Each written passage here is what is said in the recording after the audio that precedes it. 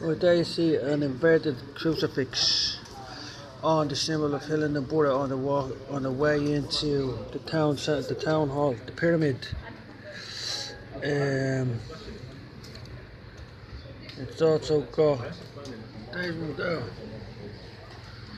that's not so prominently inverted. That's in the middle of the town. There's another one above the library. That's not so prominently inverted. That one there, not so prominently, maybe. But the one as you walk into the Buddha give your name or your card number or something. Yeah, you probably have to of Hillen, and you can see it. It's clearly inverted. Now that might not be so significant if there wasn't, just as you got in past the inverted crucifix, you got pagan sun worship. You see the pagan sun worship, the sun and the moon. That's a place where people go for help. Now, there's lots of children in there as well, the most vulnerable segments of society. Now normally when you see an inverted crucifix, it usually means some sort of witchcraft, or not Christian anyway. I thought this was Christendom. This is supposed to be Christendom. But there it says welcome to Narnia. Narnia underneath there. Narnia is witchcraft. Hocus pocus and all of that sort of shit. But that's anyway, that's the Hillen Council on the way in.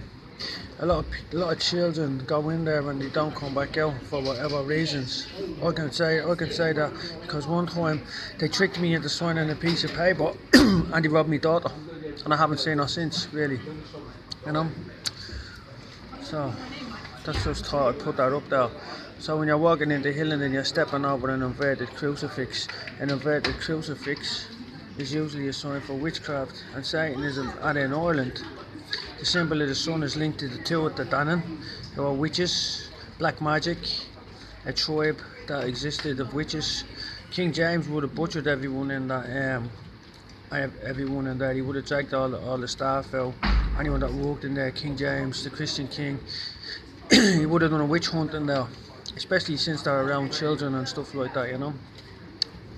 That's just a fact. I'm just stating the facts here. You make of it what you will. But that's what you're looking at when you go into Uxbridge town. The thing that makes it a bit suspect is that one of the crucifix out in the middle of the town, the cross out in the middle of the town seems to be even enough. But the one right outside the door, it's clearly inverted.